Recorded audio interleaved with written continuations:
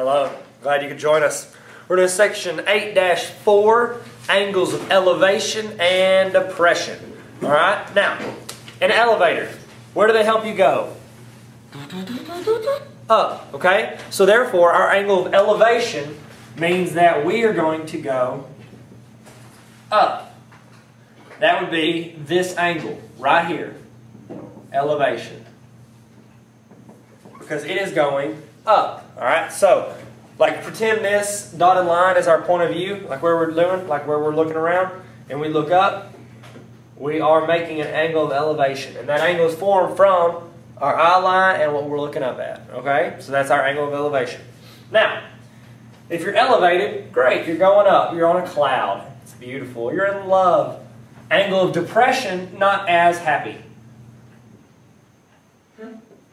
Depression means you're looking down. It'd be my point of sight and looking down. It'd be the angle formed right there. Okay? So, elevation, up, that's the angle. Depression, going down. Okay? So, that was easy. Alright, let's do an example problem. No.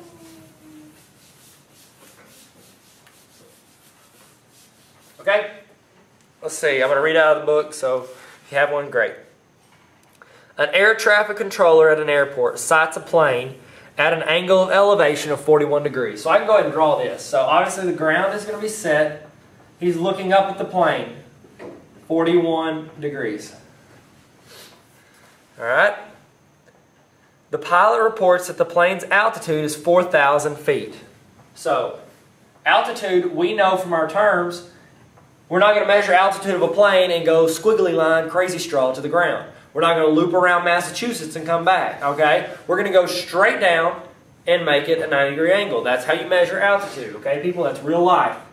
Okay, obviously, when he looks, his eyes aren't going to wiggle. You have to apologize for my line. All right, we said that's 4,000 feet. Okay? What is the horizontal distance between the plane and the airport? Round the nearest foot. Horizontal means side to side, so we're finding this. Okay? We're going to do what we learned over the last couple sections. We need to know so, ka, toa. Some old hag caught another hag tripping on acid, which I don't recommend you should ever do. Acid. Alright, now, from this angle, I like to circle my angles because I like to do things correctly. What is 4,000's relationship? Opposite.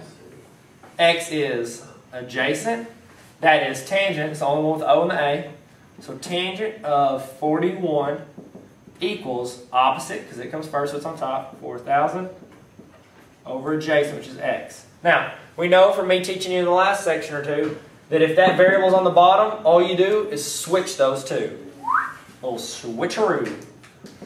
X equals 4,000 divided by tangent of 41. And that's going to give us our distance, okay? Now, first thing I'm doing is I'm checking the mode, making sure I'm in degree mode. Check. All right, now I'm just going to do 4,000 divided by tangent of 41. And I got my answer is 4,601 point, and they said round to the nearest foot, and it was 0.4, so I'm done. Got my answer. Just like that, ladies and jelly beans, boys and squirrels, we are done. And I don't know what I'm looking for. Easter eggs.